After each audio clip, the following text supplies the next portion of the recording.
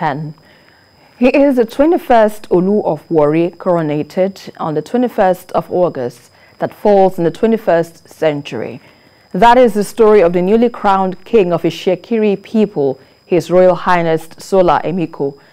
Culture and splendor best describe the cultural event as the 37-year-old king, the youngest monarch of the tribe, calls for a new beginning for the people and indeed Nigeria. He also reversed a curse placed on the land by his forefathers. Ikenna Amechi was at the venue and compiled this report. Every tradition comes with its uniqueness. For the Ishekiri people, the crowning of their king comes with colorful display of both regatta and panache.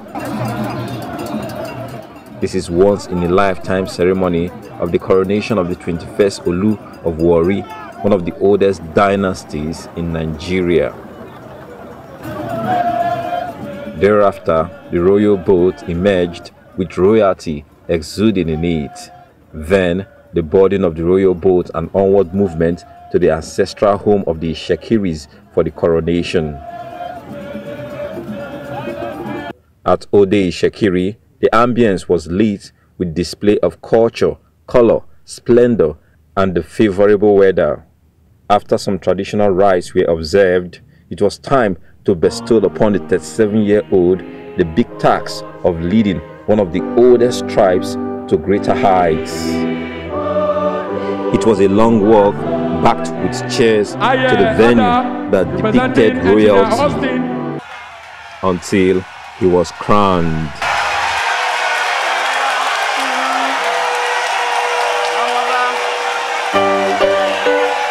Your Royal Highness is blessed with the wisdom and vision to look back and fully embrace centuries-old practices, even as you look forward to the modern future with the persevere of this generation.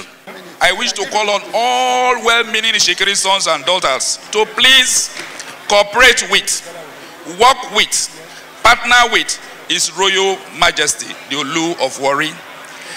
The newly crowned king's speech was deeper than expected, and it spoke volume of his intention to have a better deal for his people and indeed the country. We aver before you all today that we are not and were never offended at any point in time during the process that culminated in this day that has seen me ascend to the throne of my fathers. By the desecration of our most prized crown jewels, made a way for a more beautiful one. I, Ogiame Atuwatse III, the 21st Olu of Warri, the first son of Olu Atuwatse II, the grandson and direct descendant of Olu Erejuwa II, who was offended on this throne, I hereby reverse the curse placed over this land. We decree, because Ishekiri is blessed, Nigeria is blessed. Because Ishekiri is blessed, Africa is blessed.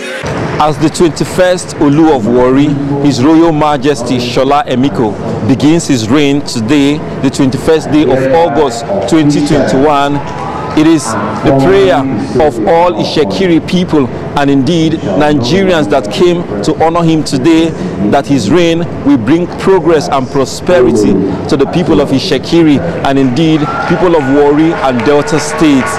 Ikenna Amechi, TVC News, Ode Ishekiri, Delta State.